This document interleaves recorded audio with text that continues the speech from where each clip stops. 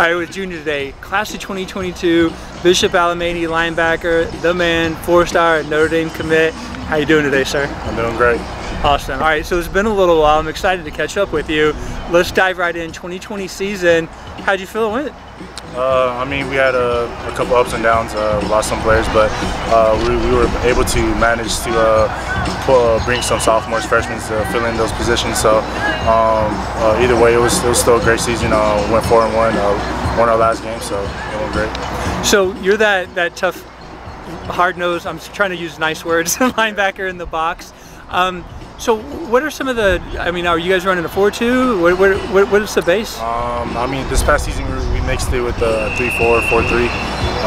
But this past season I was playing some outside linebacker just to catch the feeling of playing out of position. So it was a little different, but it was something new for me to get used to. But managed to get through it. But last game I was able to go back into the box and play great for the last game. So yeah. So getting that, expanding yourself, getting that versatile role at outside linebacker, how did your game grow? I mean, how did it expand? I mean, I learned a lot. Definitely different things visually, different aspects of playing inside linebacker and outside linebacker.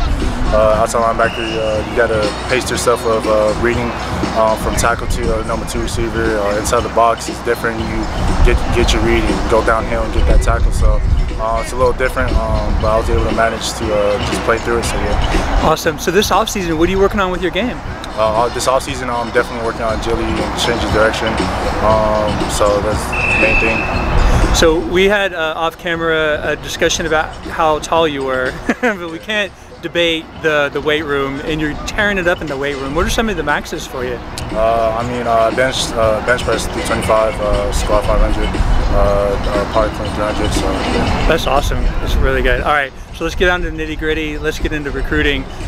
So as mentioned, you're a Notre Dame commit. Be the millionth person to congratulate you on that. Yeah, thank you. Yeah. So what was that feel for Notre Dame for you? Made it your ideal? I mean, it was the whole coaching staff, especially Coach Freeman. Great, surreal person.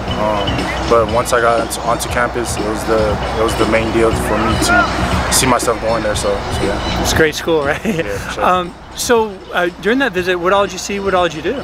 I mean, I got to finally see the coaches. Definitely meet some players on the team. Definitely get a tour around the campus, see myself being there, and then as well as seeing the field and everything. So yeah. Very cool. So just throwing a curveball here, do you think you might get to go to a game this fall? Oh yeah, I'm planning to go to the USC versus the Notre Dame game. So there you go. All right, and then so I know you guys help recruit other top players to join each other. So I'm assuming you are. Yeah. What's your pitch? What are you telling the guys? Why Notre Dame? I mean, it's the best of both worlds. I mean, you can't get anything better than education, the network after football, and being able to compete for that national championship. So yeah. That's awesome. Junior, appreciate your time today. As always, keep up the hard work, my man. Thank you. Thank you.